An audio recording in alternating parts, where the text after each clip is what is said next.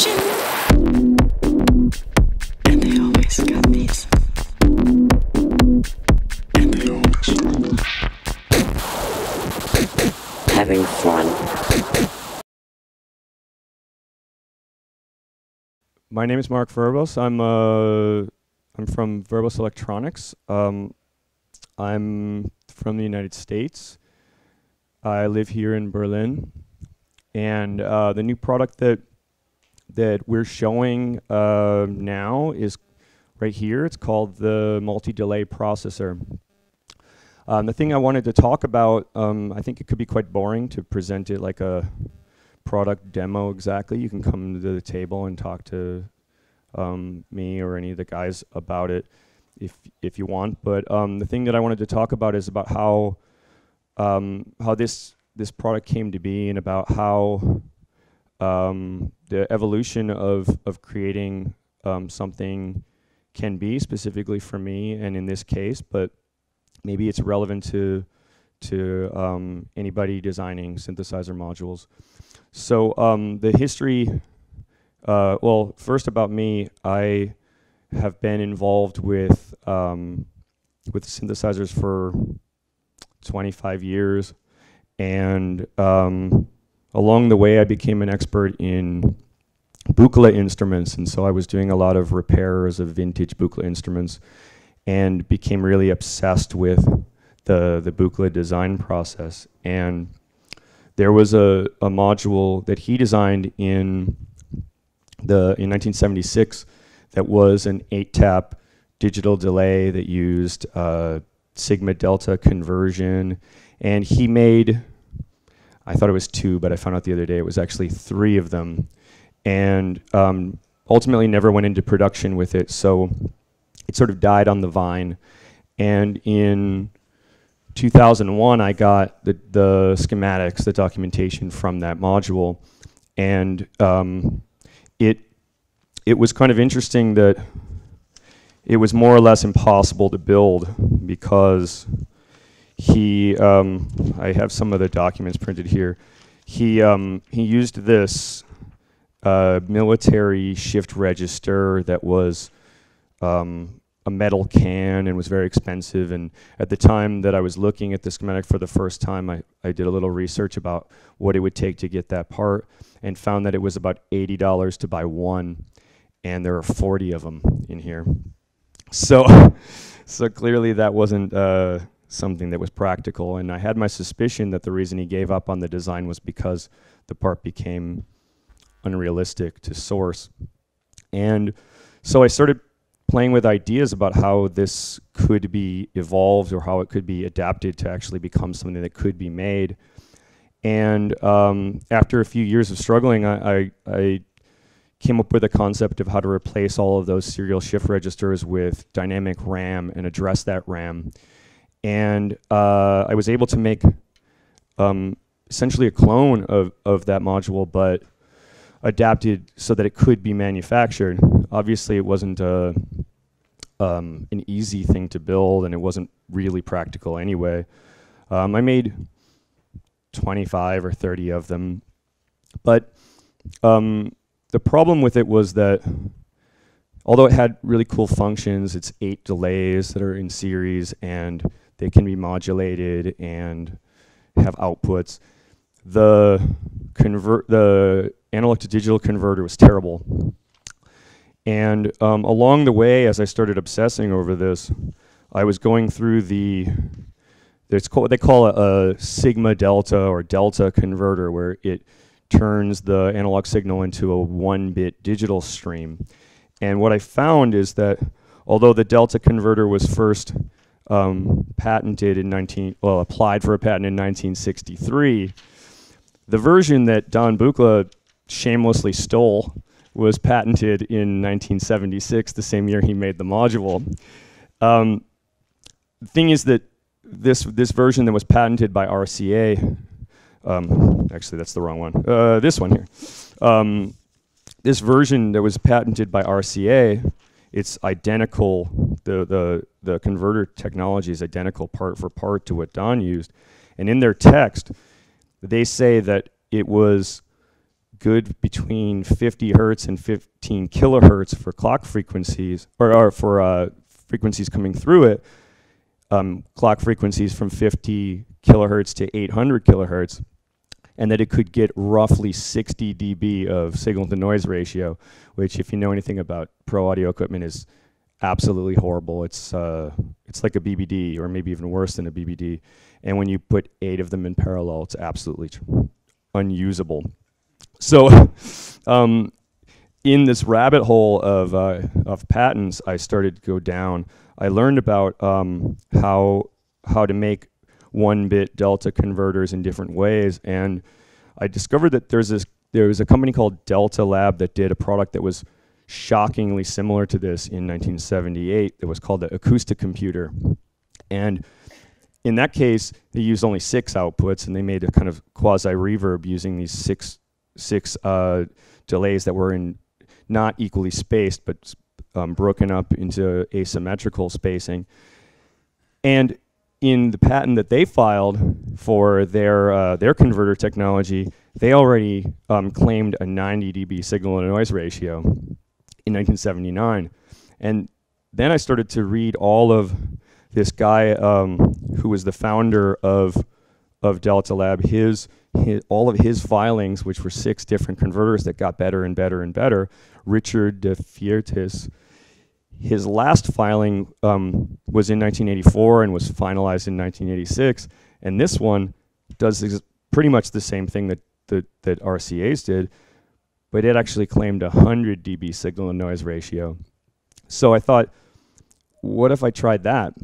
So I started working with adapting this idea. I mean, I knew that I wanted something that was kind of like this, but what was actually important to me about it was the 8 taps and the ability to mix them together in different ways, and have the outputs and have some preset mixes, some blending, and most importantly, to be able to voltage control it. And another problem with the Buchla implementation was that it was a pretty narrow range that the clock would go. His clock would go from about a 16-to-1 ratio, roughly. So from around 50K to around 800K. And with 5,000 stages in each tap, it was making really short delays, and it didn't have a wide range. So I started working with a different clock design, and I was able to come up with something that could do a little bit wider ratio, 20-to-1, and decided to try using a different memory system than I'd used before. So I used a FIFO, which is first in, first out. It's also a serial memory that's sort of similar to what Don used originally, but in one chip, where I can get all of the 8 taps out of one chip. And I went with one that, instead of having 5,000 stages, had 32,000 stages, and clocked it much faster. So instead of going from 50K to 800K, I'm going from 200K to 3.5 megahertz. So so the result was that what I found is that actually this 100 dB signal-to-noise ratio wasn't entirely unrealistic. And of course, when you add 8 of them together, you add to the noise, but was able to get something that actually isn't offensively noisy, is able to operate in a modern circumstance and be quiet enough. But that isn't really enough for me. So then in the last, I started to prototype it, and then I experimented a little bit with running other effects into the feedback loop around the module. So I had this Walrus Audio descent pedal, which could do reverb, and it could do pitch shifting to make shimmer reverbs. And I found that I could get some really interesting ambient textures by using that in the feedback loop. There's a Pro Audio reverb effect from the 70s called the Ursa Major Space Station. And I have one of those in my studio, and I was always in love with the crazy dub reverb effects that come from it. And it's 8 fixed delays with a reverb control, which is actually a bunch more delays that are only in the feedback path. So I decided to make something like that, take the 8th tap output, run it through a bunch more delays, and bring it up just as a feedback part. And so I'm able to get something kind of reminiscent of that reverb algorithm from this. And then while I was at it, I put an octave up pitch shift in there. So what I think is relevant about this is that not only can this actually do these effects that the Buchla thing could do, but it has a different palette entirely, and it's quiet enough that it can actually work in a modern environment. So I'll play a few examples of what this can do, and I hope you like it.